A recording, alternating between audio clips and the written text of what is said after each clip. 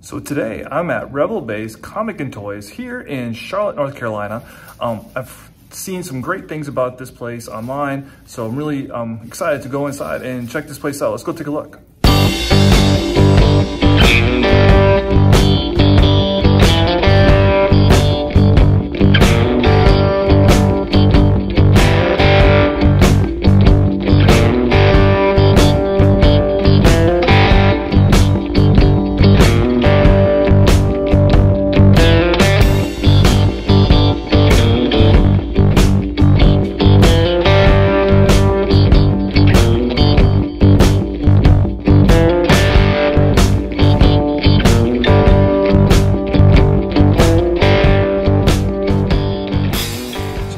Huge selection of comics. A lot of comic stores these days just don't have a very good variety, and they have got everything.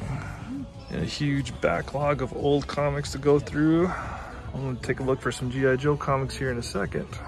I just found the mother load of G.I. Joe old comics. Let's see if I can find some for the collection. I think we found one for the G.I. Joe comic book collection. Look how cool it got Snake Eyes. Very cool with all the ninjas in the background. And Scarlet. Not only do they have comics galore, they have got toys. All kinds of figures and fun stuff. Cowabunga. Got some of the old G.I. Joes.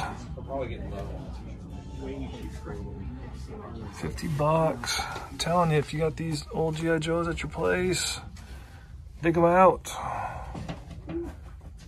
Get all the cool Star Wars stuff they have in this case. Oh.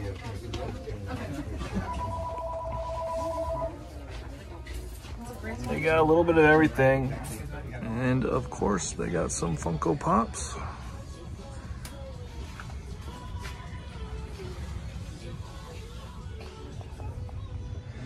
How do you like the Starscream ripoff of Jetfire for the Autobots?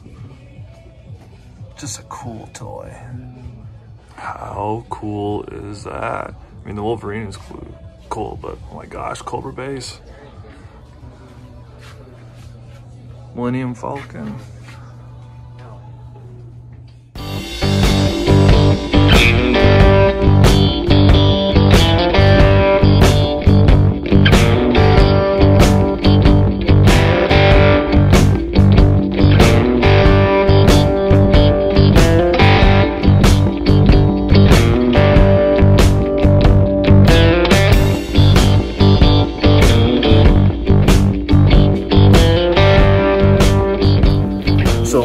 Got done looking inside Rebel Base Comic and Toys. It is awesome. One of the best comic book stores and toy stores I've seen in a long time.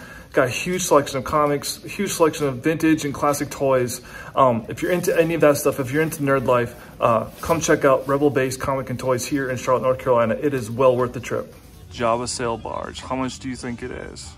How much do you think it is?